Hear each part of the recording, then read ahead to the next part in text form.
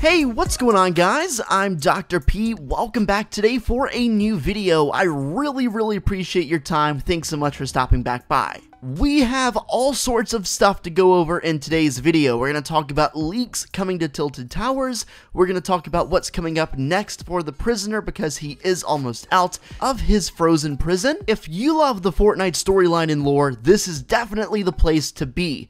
Shout out to the Fruit Faction for continuing to use my code in the Support a Creator section on Fortnite. If you want a shout out for yourself in an upcoming video, just send me a screenshot of you supporting me as a creator and I'll try my best to get as many people on as I can soon. Just about 15 minutes ago, Fortnite went on Twitter and said, "Last call, there are only a few hours left to finish your Ice Storm challenges before the version 7.3 update arrives.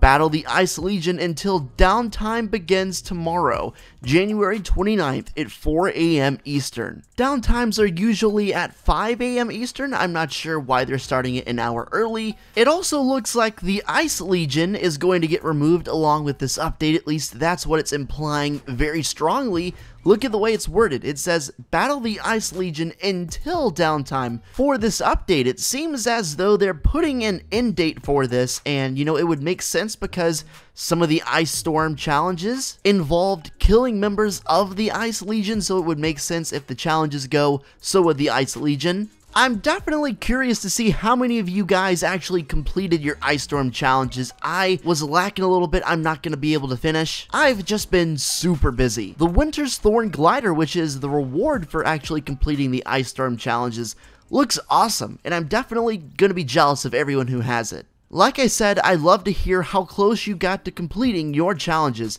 in the comment section down below. And if you're watching this right as it comes out, there's still time. Go on and grind out the last of your challenges. You'll be happy you did. There's a new message of the day when you log into Fortnite, and it actually says, coming soon, the Chiller Grenade.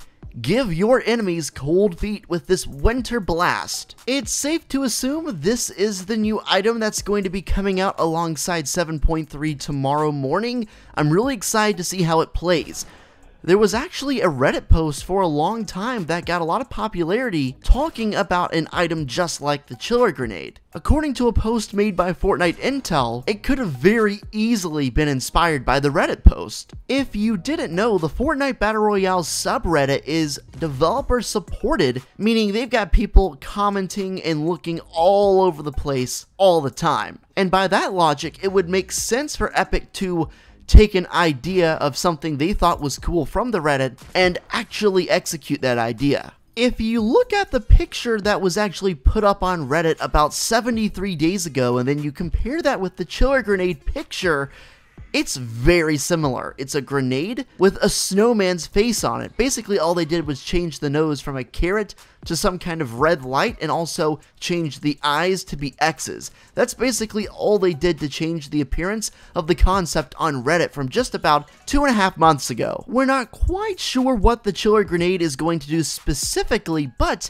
based on the original Reddit post, if they did take inspiration from that, it says that these grenades would be thrown at a player's feet, which would then chill them. To me, that sounds almost exactly like what happens when you get caught by an ice trap in game right now, or run across the frozen lake at Greasy Grove. You guys know what I'm talking about when you get those blocks of ice on your feet and you can barely control your character. I feel like that's what these grenades are going to be, where you just throw them at someone and then their feet get covered in ice and it just gets super hard for them to control where they're going. I could be wrong completely, of course, but that's what makes the most sense. Let me know in the comments if you guys are excited for the Chiller Grenade. I feel like it could potentially be pretty overpowered. The real question, at least for me, is how long are they going to be chilled or have their feet frozen or whatever it's going to do? If it's just a few seconds, I can see that, but if it gets to be anything more than that, that just really hinders you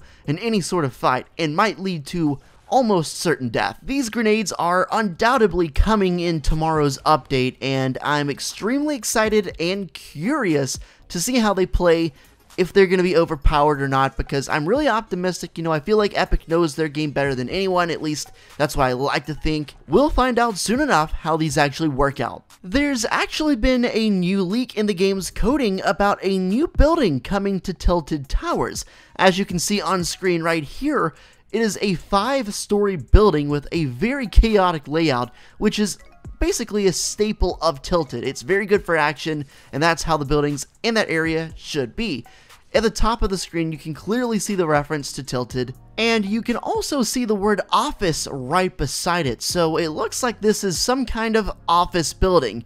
Besides being just a potentially new building coming to Tilted, I wonder what this building's inclusion might mean in the overall grand sense of the Season 7 storyline. There haven't been that many major updates to Tilted in a while, so if this actually ends up coming to the game, which it probably will, I'd say, I'm really excited about that. That would make the game feel a lot more fresh, even though it would just be one single place changing at Tilted. It would revitalize the area so much. Tilted is already one of the most sought after landing spots, like probably the most popular landing spot in the entire game, to be honest with you, but it gets really boring going there every single time with the exact same stuff, so I like to land at a whole bunch of places. But if this building comes back, you can expect Tilted to be very hectic, even more so than it usually is. And I think that would probably be pretty good for the game. Alright, so now let's talk about the prisoner and what's going on under the castle. So as you guys know, the prisoner is just about released from his prison. The ice is almost completely melted around him, but there's something really interesting. There hasn't really been any progress on the melting since I last updated you in yesterday's video.